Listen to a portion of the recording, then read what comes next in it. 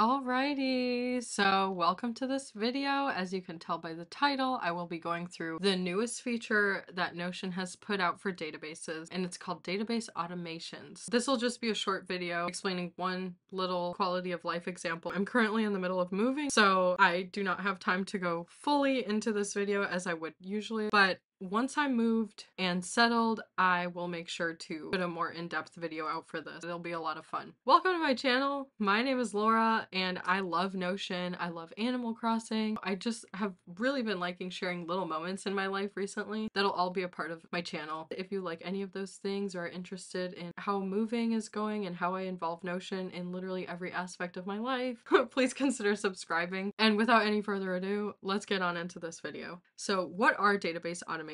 They allow users to automate certain actions that they would usually have to manually input in databases. So really quick, let's jump around and look at the structure of an automation. So I'm just gonna spoiler alerts, but anyway, for pages in this database that is called Habits No Automation, when any of these occur, a trigger, do this, add an action. And we'll see later that there's different kinds of triggers, different kinds of actions that we can do.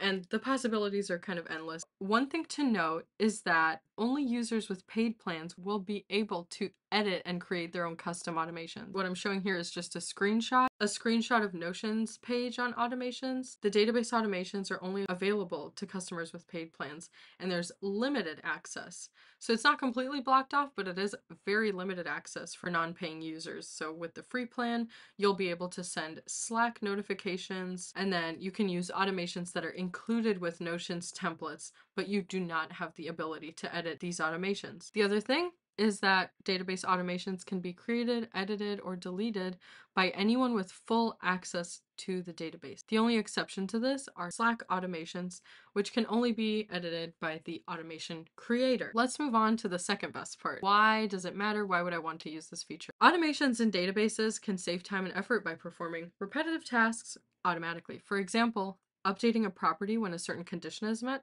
So let's say you completed all of the tasks in an entry and now you need to update the status. Instead of going in, clicking, there can be an automation that knows all of these requirements are met, just change the status to complete. Sending notifications or reminders when a deadline is approaching, and updating a linked database when change is made to the current database. I think this is super interesting.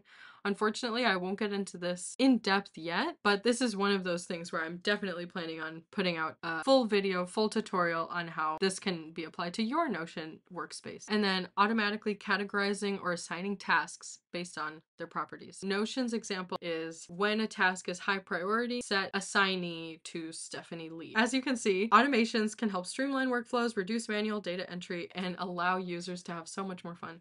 Basically, let's jump into a very simple habit tracker. Basically, in recurring templates, there's no option to set the date property to today. You can set the name to today, and I can show you this template.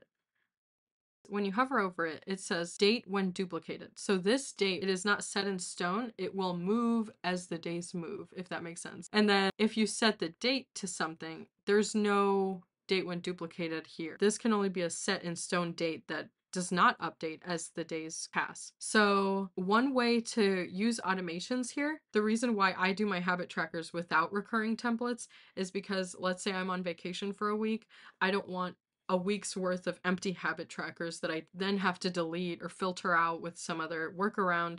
I just don't want them there. I don't want that taking space in my database. Instead of having empty habit trackers, I would just like to inconsistently put in anything but a recurring template for my habit trackers. Maybe it's a just me problem, but maybe someone will resonate with this. So in this very simple example, let's look at this. For pages and habits, which is this database, when a page is added, do this, set the date to today. And you'll see that lovely blue highlighting, but basically you're not setting, if I were to edit this, you can pick a date or you can make the date relatively today. For now, we have the option to set it to now, which I believe will include a time, or today. And the way that it works, I will actually shut this off for 1 second.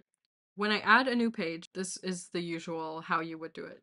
It would be called today, but then the date would not be filled up. So I would have to go in, click out, close this, fill the date with today, or I could just come here and do it. But either way, it's too many clicks for me. Let's turn this automation on and see how it works. So now that it's active, add date to new page. You can click out of this and you'll see it takes 3 seconds for the date to populate. So August 29th, 2023, yay. Okay, so it worked. It always works. I don't know why I'm freaking out this time. One thing that happened to me is when I had recurring templates that had no date property set, I would have filters, like in this one below here. I have this filter where it's based off of the date property. So when it's this week, if it's not populated, the date property, it doesn't show up here and I'm like, whoa, where did this go? But now it will just automatically show up because of this automation. So there's no need to set the date property manually anymore. And I think that's awesome. I think that's something very small. It just is one of those little quality of life updates that is just, it makes me excited for what's to come with Notion. Let's look at some other automation combinations. So the triggers come in 2 categories. There's either a page added or there's a property edited. And then you can pick either any property or you can pick a specific property. Moving on to the actions, there's also, I would say 3 categories here because the Slack notifications, I kind of count that as its own special little thing. You can add pages or edit pages in the same or different databases, which I think is so cool. The other category is to edit a property in this database. So those are the 2.5 categories, including Slack being a half category, sorry. You can see that there's the option to have many databases, and the fun part is that once you're in a database, you can match basically a filter rule to grab certain tasks in this week and do something to them. That's exciting. You can edit the properties of the different databases pages. I cannot wait to use these in depth, but unfortunately I just don't have that kind of time at the moment. Anyway, I hope you enjoyed today's video. There's some other cool things to come. Spoiler alert, it involves habits. And thank you so much for watching. If you enjoyed this video, please make sure to subscribe, comment, let me know what you thought. Let's think of ideas, uses of this feature. I'm always so excited to talk about it with other people and hoping to build like community around this like Notion obsession of mine. So yeah, thank you so much for watching. I hope you enjoyed and have a great day.